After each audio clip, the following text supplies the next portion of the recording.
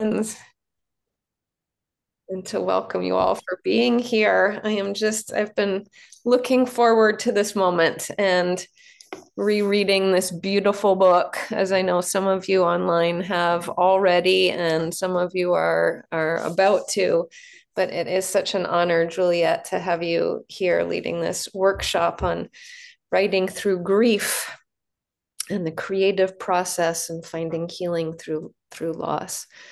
We're, as you know, because we have chatted, a great deal of our intention with alignment and the sessions we have, and the people we bring to present to us, is we are seeking peace through connection. And that is connection to whatever we might understand of the divine within us and beside us, in relationships that we form, and in the beyond us, in the unknown, and in the earth, and how we have connection to the earth. And for a lot of us, that seeking peace is peace from grief, and grief in the obvious ways that we know grief, in the loss of loved ones and a way of life or a dream, but also grief, as you know, in hidden ways and inherited ways. So it's a real honor to have you here to lead us through this workshop. I'm really looking forward to this. Thank you, Juliet. Yeah, I'm so grateful to be here. And I really can't think of anything more important to be doing in the world than to connecting around peace. So thank you. I'm going to talk for about 15 minutes and kind of just explain the subject of my book and talk about how the book began. And then I'll give a short reading. And then I'm going to ask you to participate in a short writing exercise. So we'll see how big. We're a pretty small group, which is great in some ways, but we'll see how many people join by the time we get to the exercise. We may just share in this group. So I'm going to share my screen now. Get this slideshow running.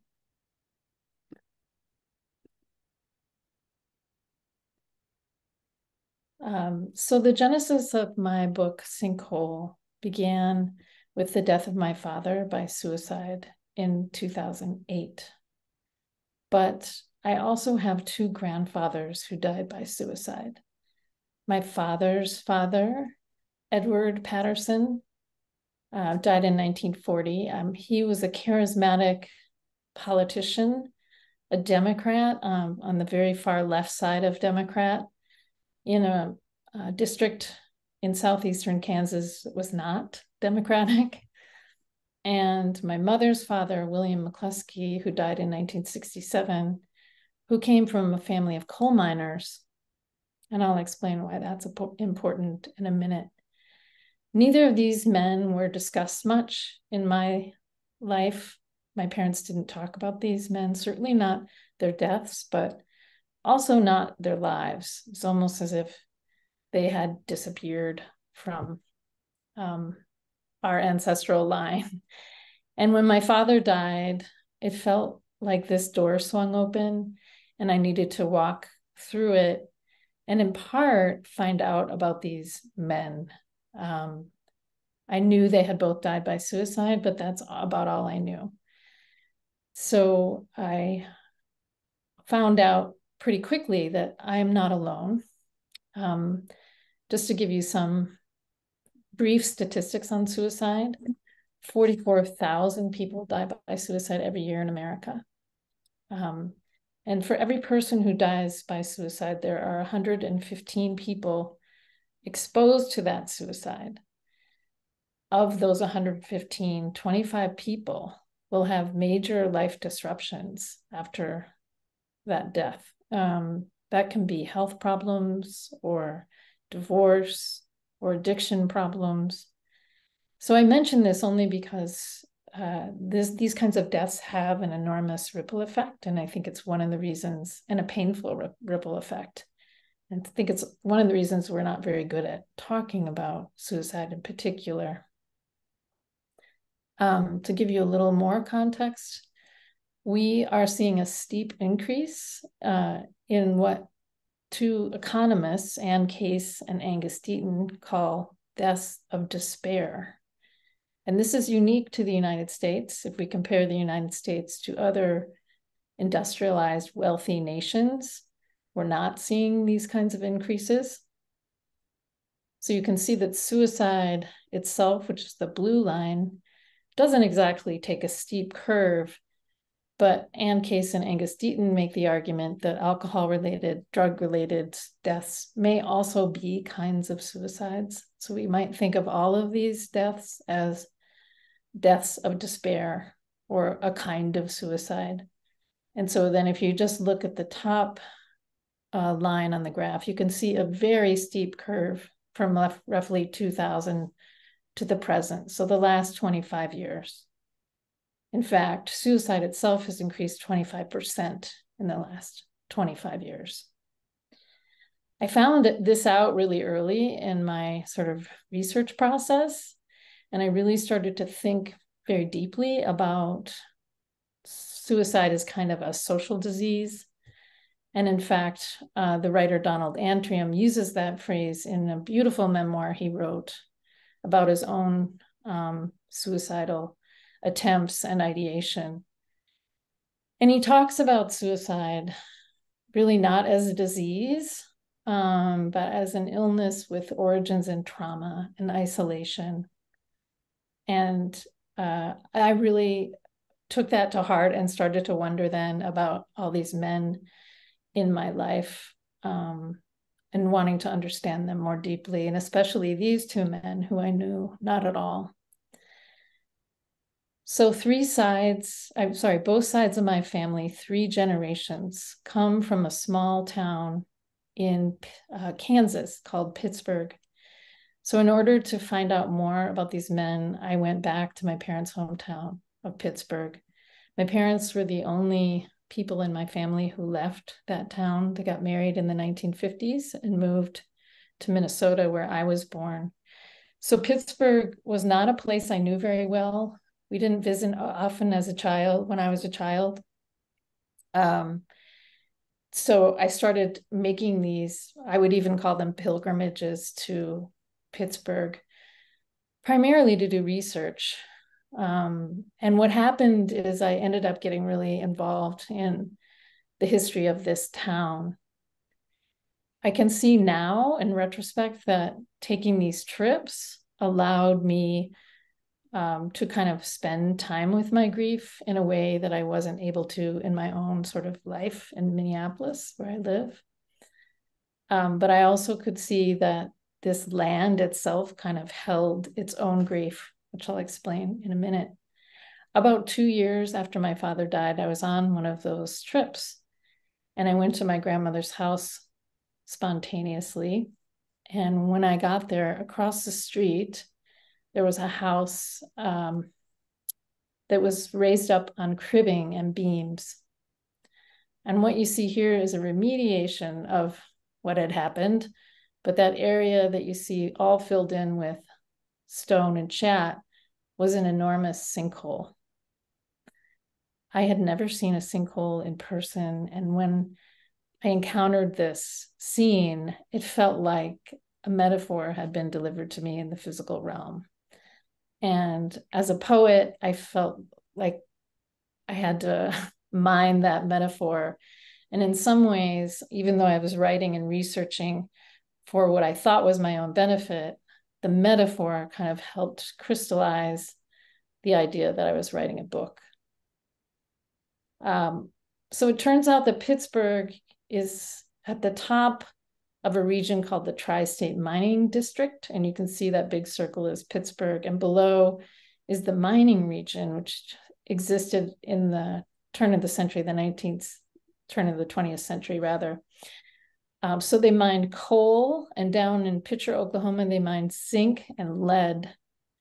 I knew a little bit about this because my grandfather came from a coal mining family, but I had no idea the extent to which this town was involved in mining. The region at one point was as big as Appalachia.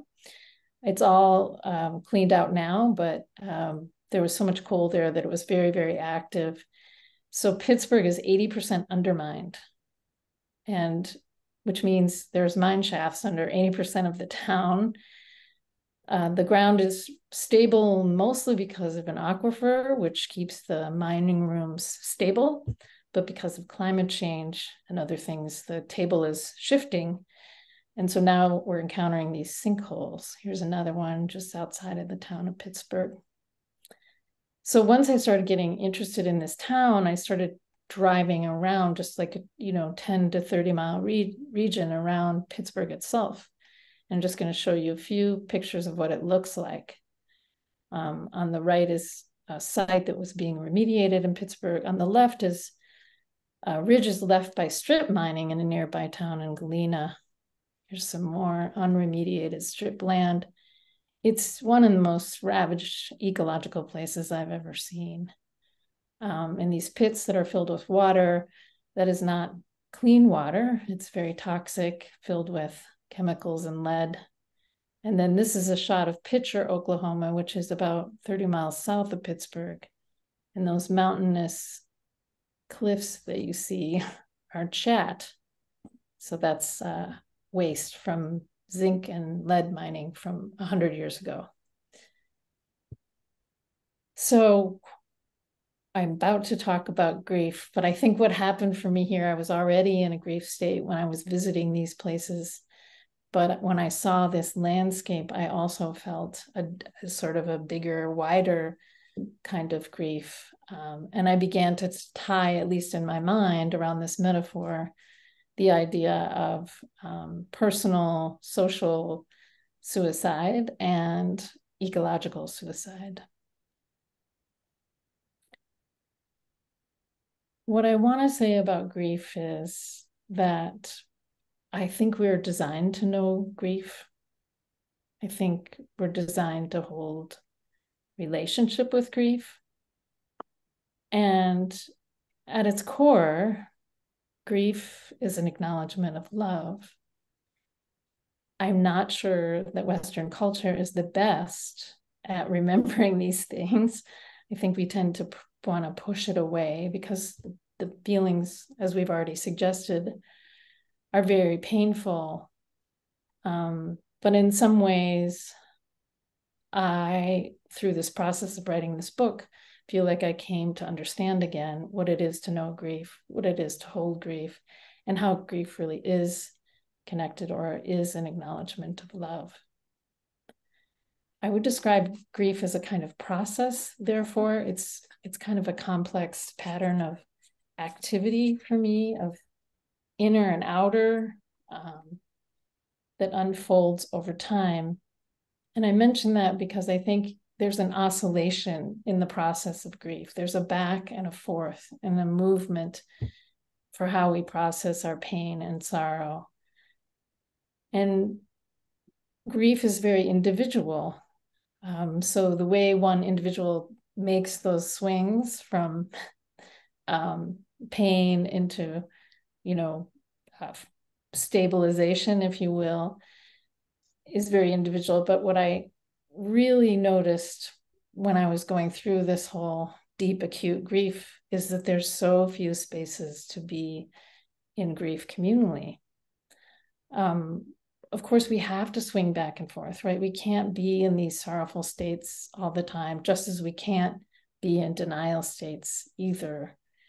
But I found that I could only kind of hold a stable middle place when I was with other people. It was when I was alone that I was swinging back and forth so much. So I've been really interested ever since in just how we might make more space together to kind of grieve together in ways. Ultimately, we have to attend to the body. And I think that's one way that we have to metabolize grief. But I think I also started to think about grief itself as maybe a process, as possibly one of the most important, effective tasks that we have in the 21st century. So as Margaret mentioned, and if it isn't already clear, I come from two people who I don't believe, really knew how to face their grief. And I am a child in many ways of inherited grief. And so the process of searching for my grandparents really helped me to recognize that. Early on, I discovered a psychological model by these two psychotherapists, Terry Martin and Kenneth Doka. And they talk about intuitive grievers and instructional grievers. Intuitive grievers are people who express their grief primarily through emotion. That might mean, really expressing emotions, and it might also mean shutting oneself off from people, isolating, curling up on the floor. Instrumental grievers are people who are oriented around problem solving, or perhaps even taking action, creating foundations, making tributes, and even performing research. So when my father first died, I started to keep a journal, and I hadn't kept a journal in years. And the journal, as you might imagine, was really a direct repository for my grief, and it was full of raw emotion. But I also very shortly after started researching this town where my parents came from, these men that I didn't know. And to go back to that idea of swinging back and forth, I could see that I swung back and forth between these two styles of grieving. But what I would say is that, and through the process of swinging back and forth between these two ways of being, is that by the end, I had a rich platitude of material. And I also had many different ways to grieve just in these two expressions for a period of time. And that really helped me metabolize my grief. So I think I'm going to give you a short reading. I've selected something that kind of sticks to our topic. And I don't think I need to set it up too much, except to say that about a week before my father died, I was in a terrible car accident. And I had a lot of soft tissue damage and a neck sprain. I was in a neck brace. And I was really not physically well for probably about 4 or 5 months. So there's some description of how I had been injured in this reading. 3 days after my father's death, snow fell. I stood in my kitchen watching it blanket the roof of the garage, a line from E. E. Cummings. The snow doesn't give a soft white damn what it touches, filling my head. Friends had gathered for a makeshift wake at the house, and some of them were milling about a table of food nearby. Most everyone had brought something in a gesture of sympathy. The kitchen was covered with flowers, food, desserts, and bottles of wine. It looked something like a party, but it was nothing like a party. Though relieved to be in the company of those I love, I felt numb and shocked. I remember only silence, snow falling, my father trudging knee-deep across my mind's eye. But I know that isn't true. I must have spoken. Indeed, in the days that follow, I found myself repeatedly talking about what had happened. Looking back, I can see that the pressure I felt to explain was instinctual, a means of survival. I had watched my parents remain silent on the subject. For me now, it seemed as though I could talk about nothing else. Soon friends began avoiding me altogether, or disappeared. The few who remained either changed the subject when I started talking or offered unhelpful advice. You've got to move on with your life. Put this behind you. Haven't you grieved enough already? It seemed as if they wanted me to preserve the silence around the issue of suicide that I'd unintentionally kept my whole life. One friend suggested I purchase a teddy bear for solace, and another failing to remember my car accident and the associated pain that still radiated through my body suggested exercise. And still another asked my permission to solicit a shamanic healer to contact my father in the beyond, which I gave unwittingly.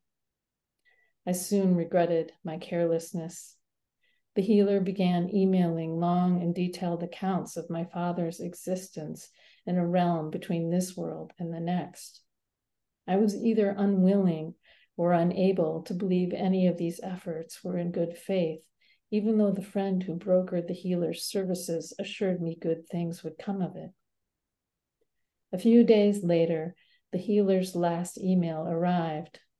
"He's crossed over," she wrote. "His journey is complete. But I'm sorry, there's no message for you." He seemed unwilling to talk. I didn't know whether to laugh or to cry at this news. I really had no use for this information, and yet I felt desperate for something material, something that would ease the loss. I began to have nightmares that kept me awake all hours of the night. My father no longer appeared in my dreams. Instead, objects vanished, went up in smoke. Parts of my body, arms and teeth, fell off or disintegrated. Sometimes I found myself at an edge, cutting with knives, stringing a rope, and with each dream, a new turn of loneliness and fear. Reading was one way I tried to occupy my mind, to avoid the worst of its wild tidal swings. And in the books I read, I learned that my isolation was a normal consequence of grief associated with suicide.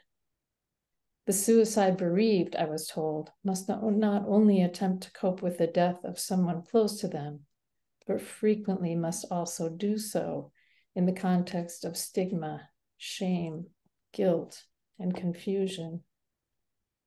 In the seasons of my father's death, books massed piles on the floor.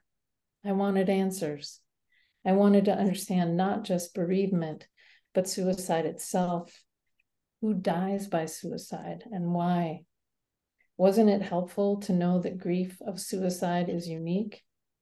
That suicide was more common than murder in the United States? That I wasn't alone in my grief? That nightmares were common? That relationships became frequently strained in the wake of the death? Not really, but I still kept reading. I read and reread the few documents my father left behind, scoured the internet for my paternal grandfather, then read articles and journals and more books on suicide. Some of the reading was difficult, fueled bleak imaginings, and filled my head with apocalyptic bits of information and strange facts. I wrote these all down in list form, making a taxonomy of my apprehensions. That list, when I read it now, is stark. I can see how little this information helped me to know or access my sorrow. Instead, it was the literary forms of solace I turned to that granted me passage to my feelings by way of voice. No one ever told me that grief felt so like fear, C.S. Lewis wrote in A Grief Observed, published after the death of his wife. These words come to me now, looking over the notebooks I filled so many years ago. A Grief Observed was one of the few books that seemed to make sense of my experience. Grief not only as sadness, but also as terror. When I speak of fear, I mean the recoil of the organism from its destruction, the smothery feeling, the sense of being a rat in a trap, wrote Lewis, an image I'd hold in my mind as a figure and description of grief. I felt like a rabbit caught in a snare was a phrase I sometimes used, should anyone ask how I was doing. All right. So we're going To say that that was the exact passage that I perfect. marked that I wanted to mention tonight. I'm so Perfect. glad that you read that passage. Thank you. Perfect. So I'm going to ask us to try a little exercise. And the reason for the exercise, we were just talking before we got on this call about holding space for prayer or holding space for sharing songs, and then also holding space for information, right? I think we're in a time when we need all of those things, but I'm here in the spirit of attending to grief in a communal way that isn't quite prayer, that's a little creative, but it could have prayer in it. So the first thing we're going to do is a short meditation exercise. And this comes from a cartoon artist named Linda Berry, who's brilliant and wonderful. And what I'd like you to do with a piece of paper is to literally trace your hand, the way you see on the left side of the screen. Probably you did this as a young child. This is a way to mark that you are here. This is a way of centering just on the page. And once you have your hand drawn, what you're going to do inside the palm of the hand is begin to draw a spiral. I'm going to read a poem. It's not a very long poem, so it'll be about a minute. And your only task is to draw the spiral and put all of your attention at the tip of your pen and just focus on drawing that spiral. And the poem I'm going to read is called Meditation Spiral by Rumi. And I think you just had an author who translated Rumi, right? So draw the spiral for as long as you hear the poem. You ready? You are sitting here with us, but you are also out walking in a field at dawn. You are yourself the animal we hunt when you come with us on the hunt. You are in your body, like a plant is solid in the ground, yet you are wind. You are the diver's clothes lying empty on the beach. You are the fish. In the ocean are many bright strands and many dark strands like veins that are seen when a wing is lifted up. Your hidden self is blood in those veins that are lute strings that make ocean music, not the sad edge of surf, but the sound of the shore.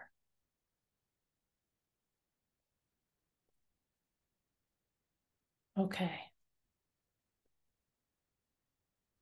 Now I'm going to ask you to think back over the course of your life so far, which is a lot, and just make a list of 5 memories that you associate with grief. They can be big or small. They can be very personal or very social. Doesn't matter. Just 5 memories. Just jot them down.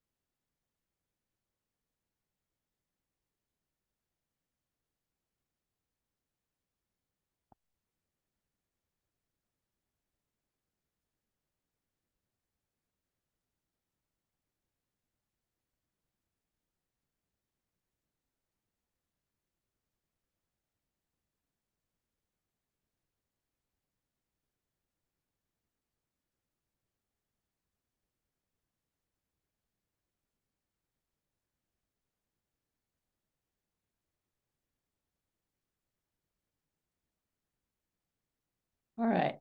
Do you need more time, or does that seem good? All right.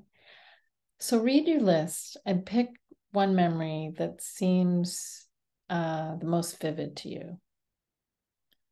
And the next thing that we're going to try to do is engage with this memory in an embodied way.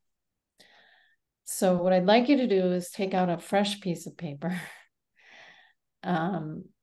and write that memory at the top of the page as if it were a title. And then I'd like you to make a big X on the page. We're making an X so that it frees us up from having to write something perfect. We've made a mark on the page. We've also kind of created a graphic space, which can sometimes free up your mind. Again, it's another way of marking a place, being present. So you've got your title at the top of the page. You have your big X. I'm going to ask you a series of questions. I will ask them fairly quickly. You may not be able to answer them all fast enough, but that's okay. But as I'm asking the questions, I want you to picture yourself in the memory and to write the answers to the questions anywhere on the page. So this is also trying to free up our graphic visual brain a little bit. Does that make sense? And I want you to pretend that we're having a conversation. So whatever it is you're writing, I should be able to see it too. So you're trying to describe as we go along. Everyone ready? Thumbs up. Okay. The questions. Where are you?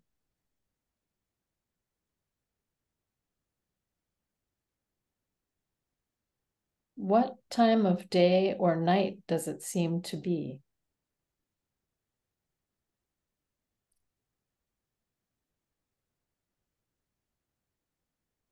What season does it seem to be?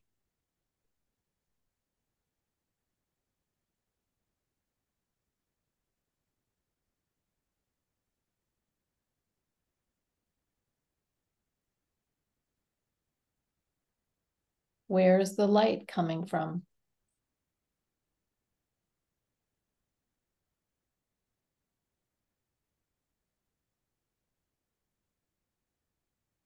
What kind of light is it?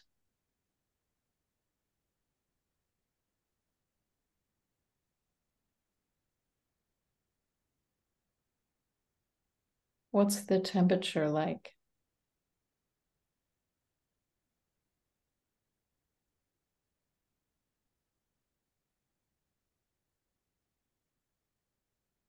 What does the air smell like?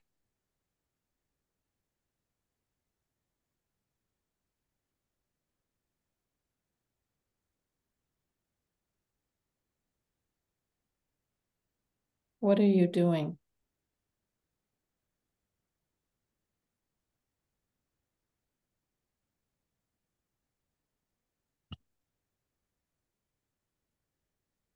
Is there anyone else in that place with you? What are they doing?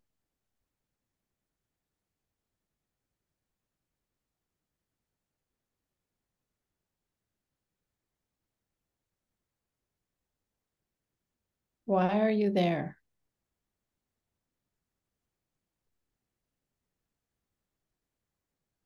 What are some of the sounds you hear?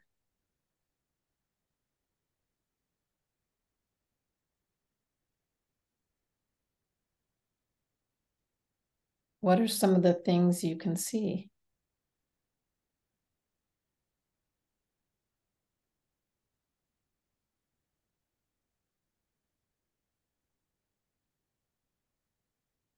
What's in front of you?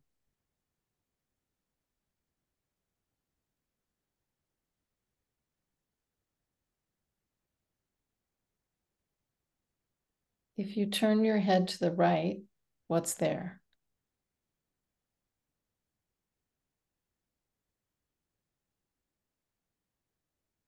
if you turn your head to the left, what do you see?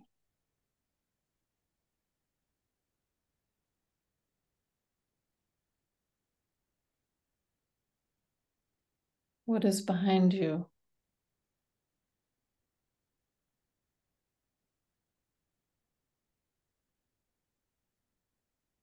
What's around your feet?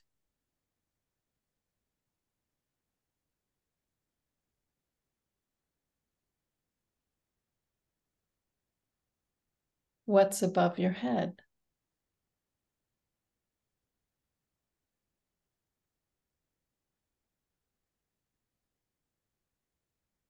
What emotions are you feeling in this space?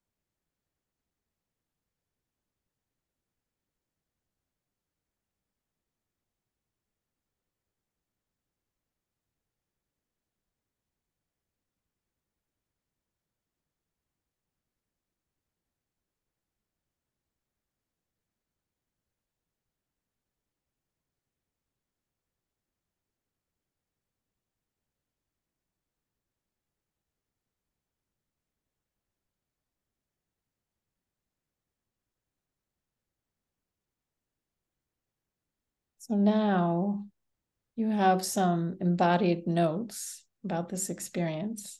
Now we're going to try just writing for 5 minutes about that memory. There's no right or wrong way to do this. You just start by elaborating on any of the details you've jotted down so far. And the idea is to keep writing without stopping, and to try not to censor yourself or worry about the quality of writing. I like to tell my students, if you get stuck, to just write the word tick, tick, tick, so you get another thought. So I'll start a clock and just write for 5 minutes based on any of the imagery you have here. And I'll call out about 2 minutes left, so you have some warning.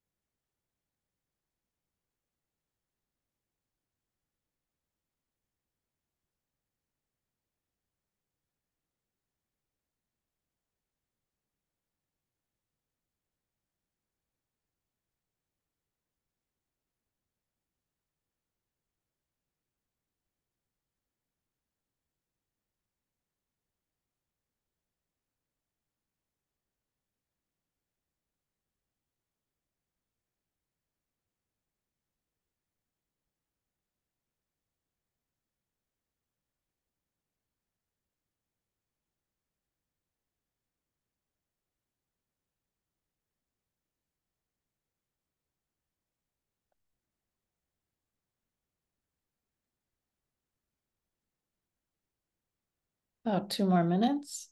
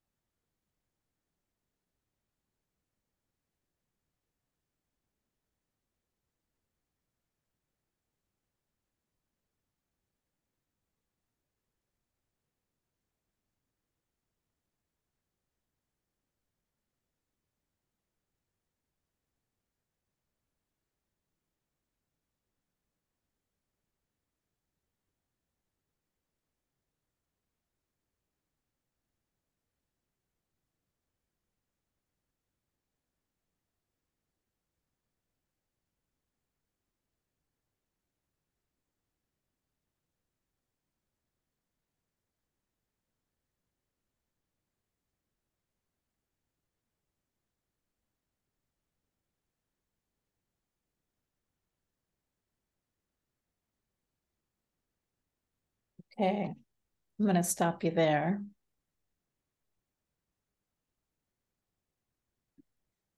So the next step is where the communal part comes in. And the idea is just to read what you've written without any context or preamble, and it's just in the spirit of sharing this embodied experience. Of course, no one should do that if they don't feel comfortable doing that, but that would be the idea of how the exchange happens in a communal way. So we could, Margaret, maybe just do pairs, go into a breakout room with a pair and take 5 minutes and share that way.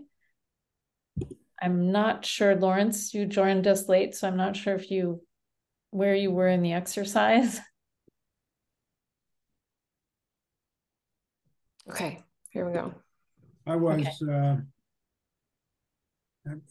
I came in just as you were starting the X page. Okay, great. Okay. And so I have written for that 5 minutes. Okay. Here we go.